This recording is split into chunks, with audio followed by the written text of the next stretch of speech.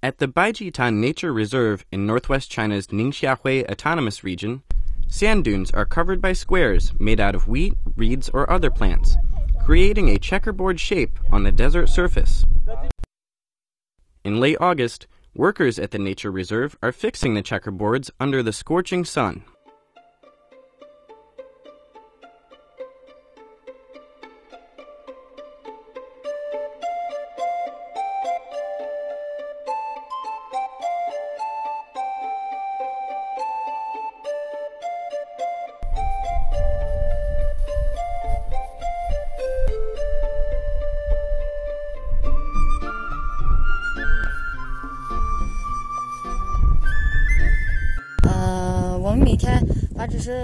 We work in pairs. One places the straw on the sand, while the other fixes the straw into the sand with a spade. In this way, we can make our work more efficient. The straw squares that make up the checkerboards usually measure 1 meter by 1 meter, with half of the straw buried in the sand. The easy-to-build checkerboards have remarkable wind-breaking properties and can also help to keep dune sand in place, allowing soil to form. After enough soil is in place, drought-resistant plants can be grown. We mainly use wheat straw to fix the sand dunes at first. Once the sand is fixed, we can then plant some grass, shrubs, or trees. Eventually, the sand dunes stop advancing and vegetation can be restored.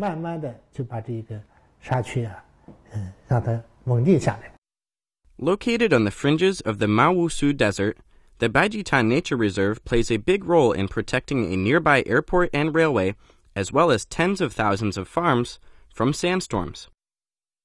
It is also home to a variety of rare species, like the black stork, great bustard, and whooper swan, all of which are under state protection. The reserve covers an area of 70,000 hectares, of which 70% was desertified when the reserve was established in 1985. After decades of efforts, the straw checkerboard method has brought the figure down to 50%, with a 47-kilometer shelter belt keeping the encroaching desert at bay. The checkerboard method has also helped local farmers boost their incomes. Each day, the local farmers we employ can fix over 1,000 checkerboards per pair. We usually pay 0.25 yuan for each, so they can each make about 250 yuan a day. Devised in the 1950s, the checkerboard method was used to curtail desertification near the Baotou-Lanzhou Railway, China's first desert railway which passes through the Tengger Desert near Ningxia's city of Zhongwei.